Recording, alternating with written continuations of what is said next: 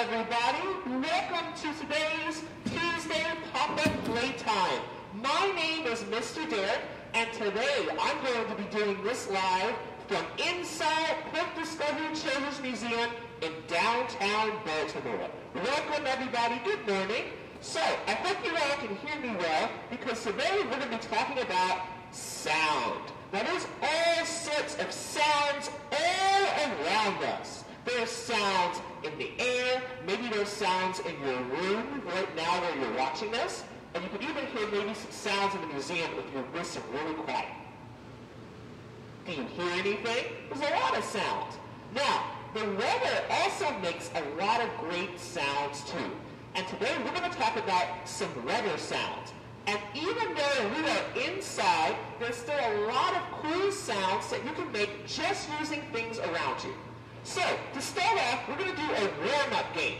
Now, this game, we're going to make a rainstorm just by using our hands and parts of our body. Now, when we normally play this game, you usually play it with a lot of people.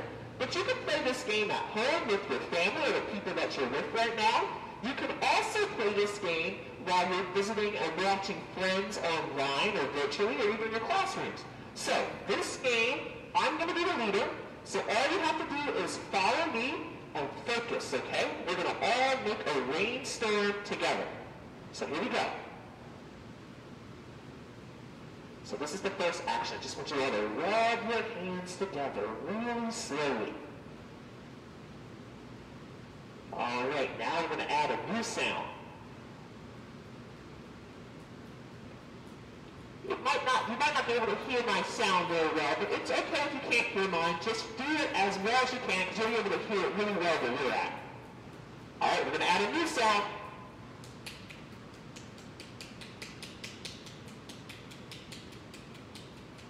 All right, now here comes a new sound. So I'm snapping my fingers. It's okay if you don't know how to snap your fingers really well. If that's a little hard for you to do, then just keep doing the 4 fingers, okay? But if you can't snap your fingers, we're going to snap our fingers. All right, here comes a new sound.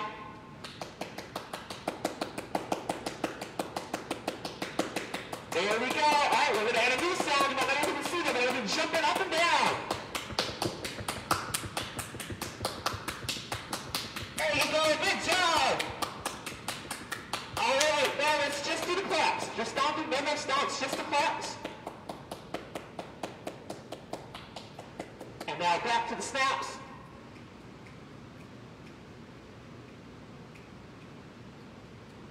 Back to the 4 fingers.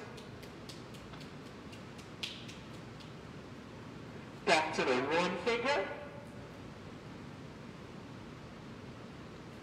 And then let's end it with rubbing our hands. And if you like to end it, you can end it with rainbow. And that was one of my favorite warm-up games. We just made a rainstorm. Now maybe some of you recognize some of the sounds and what those sounds might have represented. But now we're going to talk a little bit about real weather sounds. And to do that, I'm going to bring out a really special friend of mine. So come follow me this way. So, I'm going to bring out a real great expert in all things involving the weather. This is my good friend, Nimbus. Here is my good friend, Nimbus. Hello, Nimbus. How are you doing today? It's good to see you. Nimbus. Hi. This is my friend Nimbus.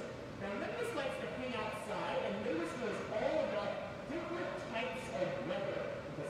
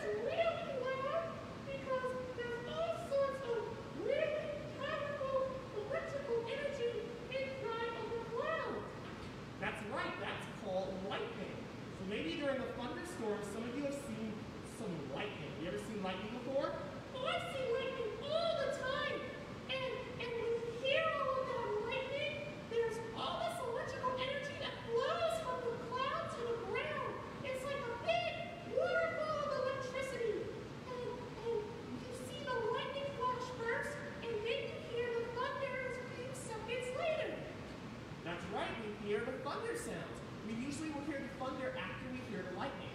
And so Nimbus, how would you describe that? Is the thunder really loud? Oh yeah, it's super, super loud.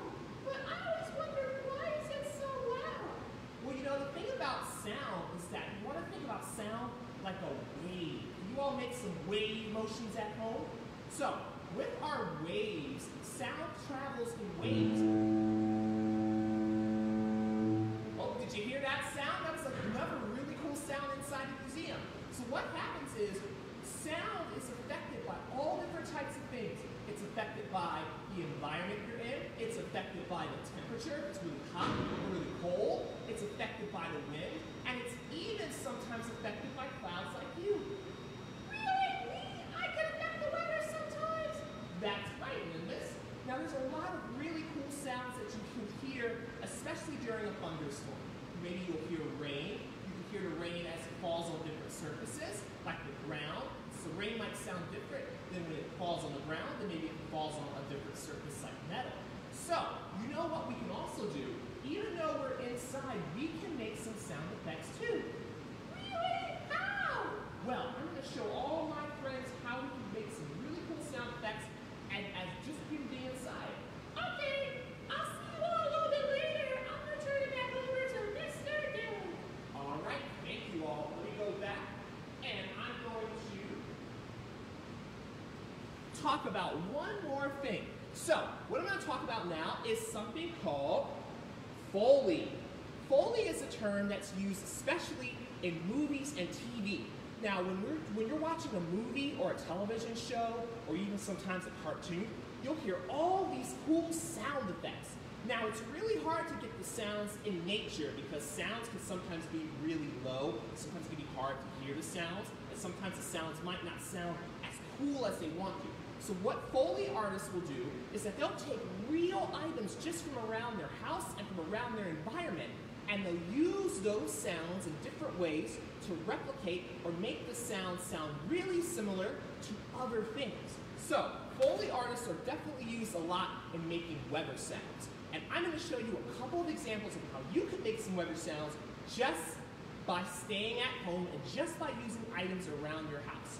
Now, some of these items you might have access to, some of them you might not be able to, and some of the items that I'm going to use, you might have to ask your parents for permission to help you with this, just because it can sometimes get really messy. But there's a lot of different options. So let's start with a really easy one that you can do just without any items, as that's the wind. Now, sometimes people will use a wind sound by just blowing really hard, like this. Can you try that? Can you blow really hard? That may be an okay sound. But you know what else we can do? We can sometimes whistle. And actually in my mask, it works really nice if I whistle with my mask. So I'm going to put my mask back on and I'm going to try to whistle.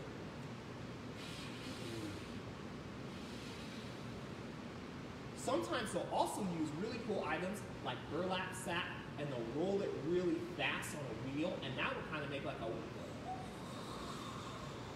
sound. But let's use some other examples. I'm going to talk about some rain. So you might have seen something like this before. This is an example of a rain stick. So I'm going to hold this a little bit closer to the camera, so hopefully you can hear this. But this is another sound.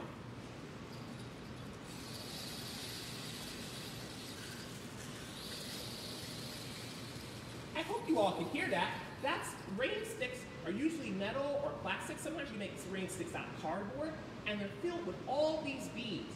And the beads slowly cascade or roll down, and that will make kind of the sound of rain. But you can do this at home without a rain stick. So, does anybody recognize what these are? These are Legos. Maybe some of you have Legos at home. All you need is a whole bunch of Legos to grab a pile of them and to slowly drop them into a container like this, a plastic container, or even something metal. So I'm going to show you an example with my really big tub. Now this might get a little loud, but listen to it really carefully and see if this sounds like rain to you.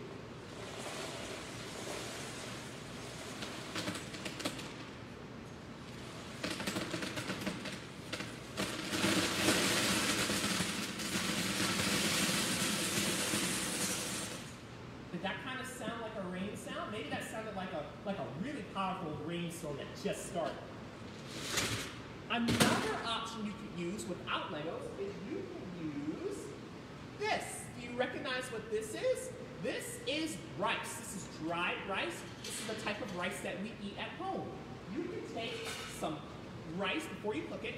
You can either put it in a plastic bag, or if you have a metal or aluminum plate or tin, you can also pour the dried rice really slowly into the pan. It's really important to do this slow, one, so that you don't make a mess, but also because the slower you can do it, the more it will kind of sound more like kind of slow cascading rain. So I'm going to try this. So again, listen really carefully. See if this reminds you of a rain sound. You can even close your eyes and see if it sounds like it too.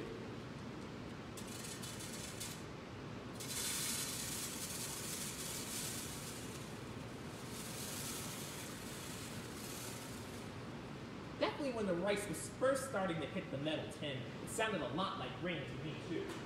If you don't have rice and you don't want to use rice, you can also use some craft items like beads or marbles. And again, you can use another plastic or metal or aluminum works better than plastic. You could use one of those types of plates and just slowly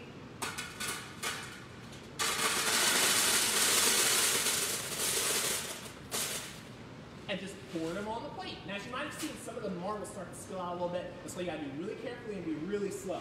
So that's just a couple examples of how you can make some rain. But now let me show you really quickly how you can do some thunder.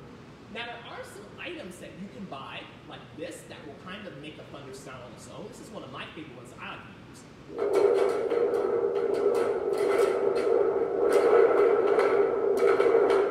Did that kind of sound like a thunder sound? So by shaking it really fast, it kind of sounds like thunder because of the metal and the special items. But if you don't have that, you don't have to use that.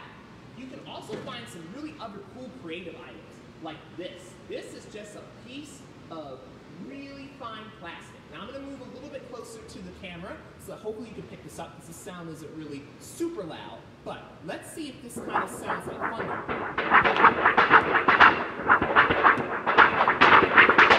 Did that kind of sound like thunder? You can also try different speeds. So now I'm going to do it again, but I'm going to do it a lot slower. See if it sounds even better.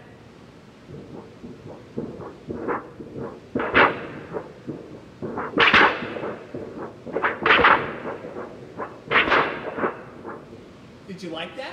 And you know, real thunder actually is classified in different ways. Some thunder is classified as a clap. You might hear the expression thunderclap. And some are described as a rumble. This kind of is like a rumble sound to me. And another fun experiment that you can do at home too is if you have a plastic bag like this. This is a really classic way where you can replicate thunder by blowing into the bag.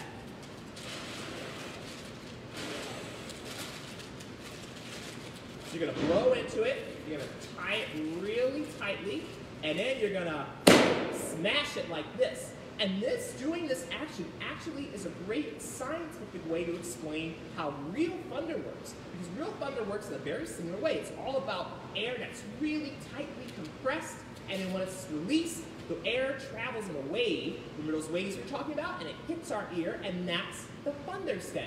So before we go, we're going to really quickly all together make a really fun rainstorm together, okay? And I'm actually going to grab Nimbus. So if you have some Legos or some other items around your house or a plastic paper bag or whatever you want, I'm going to give you a second to try and go and find something, and all together we're going to make a rainstorm all together. So let me grab some of my stuff, and I'm going to come back over this way.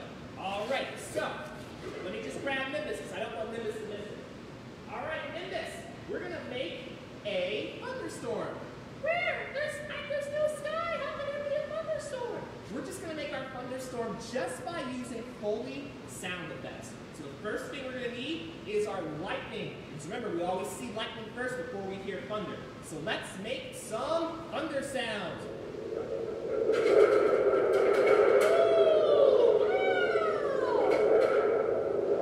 All right, now it's time for some rain sounds. I'm going to pour my marbles back in, and let's hear some rain.